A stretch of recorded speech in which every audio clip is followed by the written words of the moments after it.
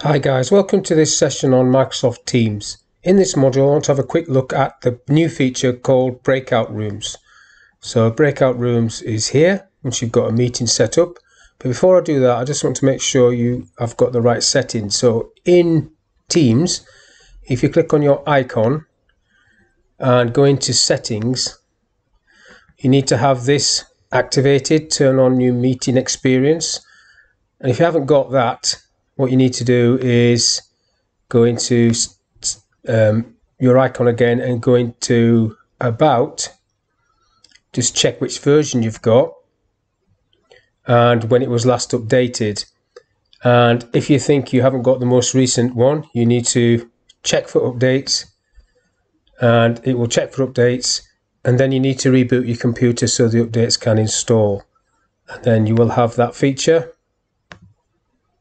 active there.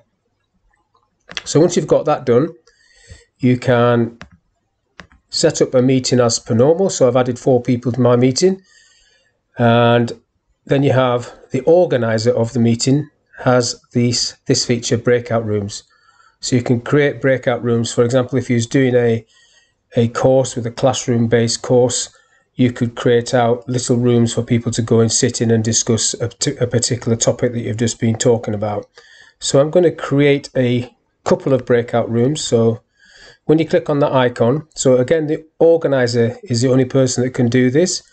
You can decide how many rooms you want. So I want 2 rooms, and I'm going to do it manually. So I'm clicking on manual and then create rooms. So I've got room 1 and room 2, and what you've got is a set of ellipses at the end there. If I rename this as sales, room 1 can be the sales room or the sales team. Rename.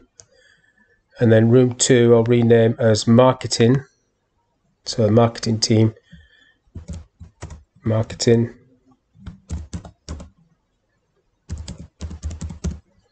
Rename. So I've renamed the rooms. Now I can assign people to these rooms.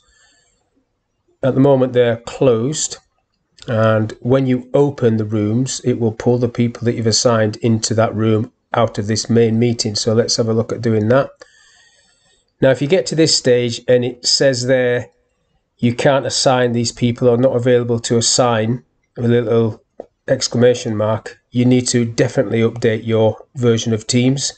That is what that means. Now if I want to assign these 2, I click assign and then I select the room. So let's say these 2 are sales. I'll click on that one. So they're now gone into sales, and then I'll click on these 2, assign, and they can go into marketing. So I've got 2 people in marketing and 2 people in sales. Now at the moment they're still in the main meeting area because I've not opened the rooms. But if I click on these ellipses again and open the room, what that will do is pull out first of all the first 2 people, the sales team, into that room from the main meeting. Takes a few seconds to do that, and while we're waiting for that to do that, I will pull the other 2. I'll open this room as well. You see that room's now open, so it's pulled out those 2 into that room, and I'll open the second room and it shall pull out those 2 into the second room. Now when you go into one of these rooms, you can see the people are in the meeting, they're discussing, and those people will be able to talk to each other, and that's how you would be able to see that. So now I'm left on my own in the main meeting room, and both of these groups are in their separate meetings discussing whatever they want to discuss.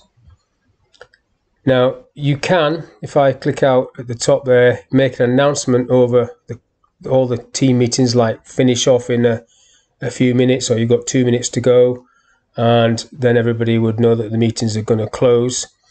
And if you want, you can actually join the meeting yourself, or add more rooms, close the rooms there. That's what you do at the end, close all the rooms, or you can close them individually from these ellipses.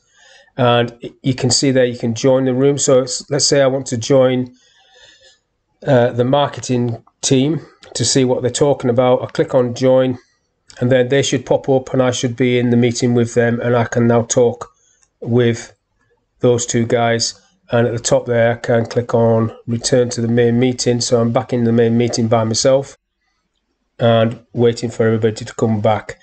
So it's a great tool for people that do training, where you can sit and listen to what people are talking about and interject if you need to, and then jump out of that group and go into a different group and listen to what they're talking about, and so on.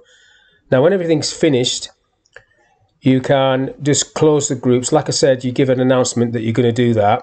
So you announce that you are going to close the groups in a couple of minutes, and then you can close the groups. So if I close room on the marketing, what will happen is that they will come back into the main meeting as that room is closed, and I'll do the same on the sales team as well. So close room. So they've been sucked back into the main meeting area, and as soon as this one updates and closes, all 4 people should be back in the main meeting area. And then you can carry on with whatever you were talking about in the first place. Just wait for that to close, and there you go, you see them popping back up. So now we've got all 4 people in the main meeting. So that's how the breakout rooms works. So the person who is the organizer of the meeting, either meet now or new meeting, either works. But what you do need to be on is in terms of teams, you need to be on the main heading. Sometimes when you're on the channel, I'm sure this is going to be updated, but the channel feature is not available yet. If it's available on yours, just put a comment underneath and I can have a look at that. But basically that's all I want to talk about for this little session. That was a quick look at the new feature, breakout rooms. So thank you for your time, and I'll see you on the next one.